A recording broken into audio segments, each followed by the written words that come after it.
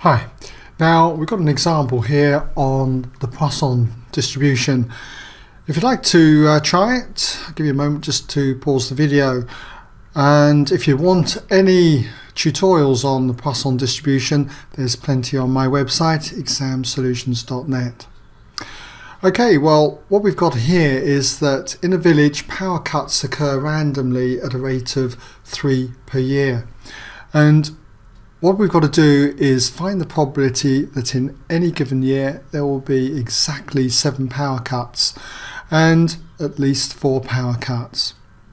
Now, to do something like this, first of all we need to define a random variable. So I'm going to say let x be that random variable, and we'll say let x be the random variable, just use RV for short, and then it's going to be the number of, we'll just abbreviate that, number of power cuts.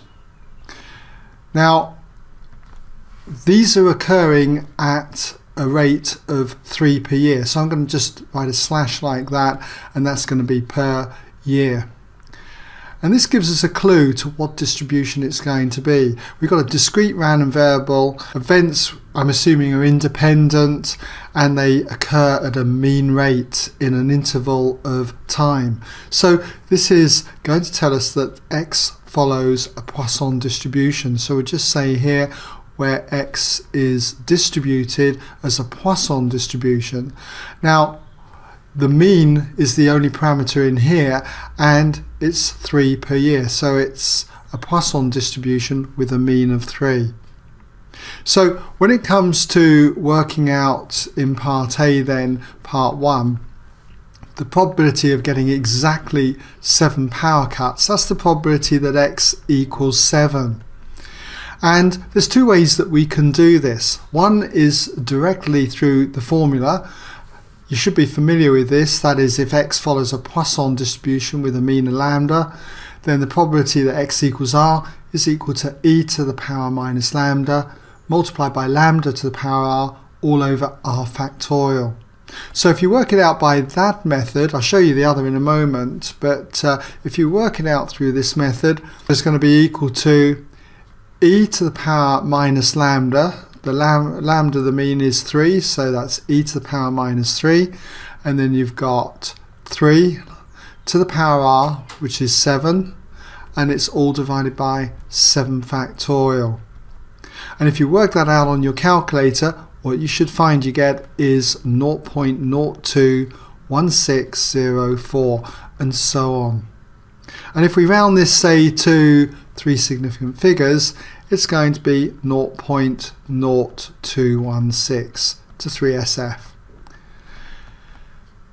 Now, I did say that we could do this another way, so we'll just put or here. The other way is to use the cumulative Poisson distribution tables, and I'll bring you up an extract of those in a moment, but what they do is that they give us the probability that our random variable x is less than or equal to an observed value x for some given value of lambda.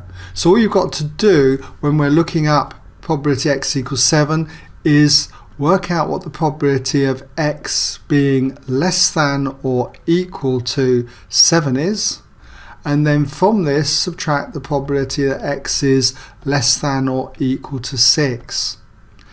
And that will just leave us then with the probability x equals 7. And from our tables, if you look under 7, under the mean of 3, you should find that you get 0.9881. So you got 0.9881, and from this you subtract the probability of x being less than or equal to 6, which is 0.9665. And if you do that subtraction, what you get is 0.0216. Okay, so that agrees nicely with the version up here.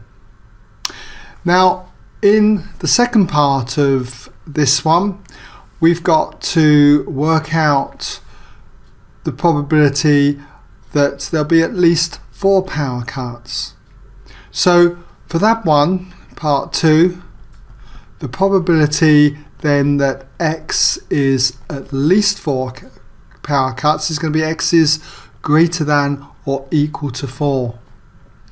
Now, because this is an infinite, it's got an infinite number of probabilities here. It could be x could be 4, 5, 6, 7 and so on. We have to do the converse, which is 1 minus the probability that x is less than or equal to 3.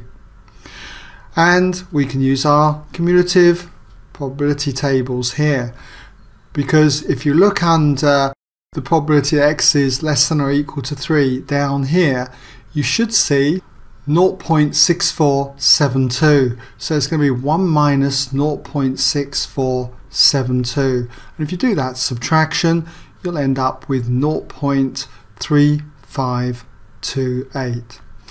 Okay?